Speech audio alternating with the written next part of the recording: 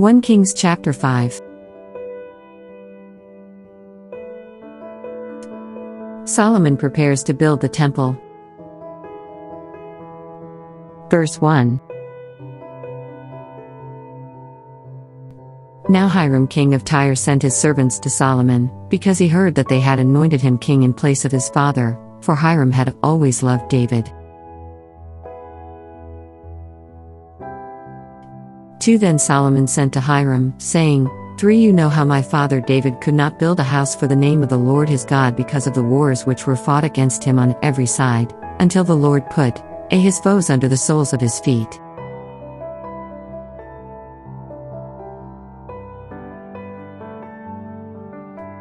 4 But now the Lord my God has given me rest on every side, there is neither adversary nor evil occurrence. 5 And behold, I had proposed to build a house for the name of the Lord my God, as the Lord spoke to my father David, saying, Your son, whom I will set on your throne in your place, he shall build the house for my name.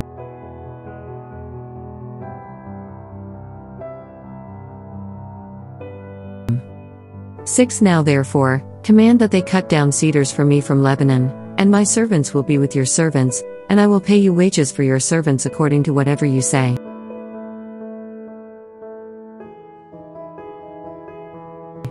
For you know there is none among us who has skill to cut timber like the Sidonians. 7 So it was, when Hiram heard the words of Solomon, that he rejoiced greatly and said, Blessed be the Lord this day, for he has given David a wise son over this great people. 8 Then Hiram sent to Solomon, saying, I have considered the message which you sent me, and I will do all you desire concerning the cedar and cypress log.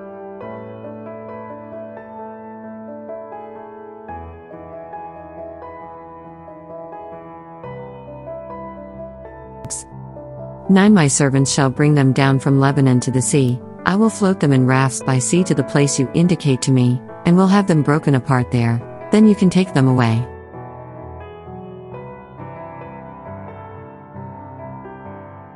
And you shall fulfill my desire by giving food for my household. 10 Then Hiram gave Solomon cedar and cypress logs according to all his desire. 11 And Solomon gave Hiram 20,000 cors of wheat as food for his household, and 20 cors of pressed oil. Thus Solomon gave to Hiram year by year. 12 So the Lord gave Solomon wisdom, as he had promised him, and there was peace between Hiram and Solomon, and the two of them made a treaty together. 13 Then King Solomon raised up a labor force out of all Israel, and the labor force was 30,000 men. 14 And he sent them to Lebanon, 10,000 a month in shifts, they were 1 month in Lebanon and 2 months at home. Adoniram was in charge of the labor force.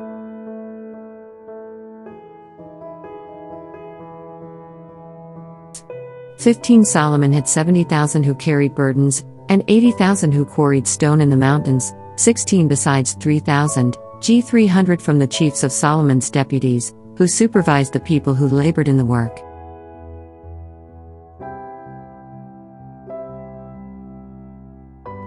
17 And the king commanded them to quarry large stones, costly stones, and hewn stones, to lay the foundation of the temple. 18 So Solomon's builders, Hiram's builders, and the Gebalites quarried them, and they prepared timber and stones to build the temple. Thank you for listening and watching to our YouTube channel. Please like, share, and subscribe to Mark Michael Twins vlog. Click and hit the notification bell for more videos. To God be all the glory in Christ alone.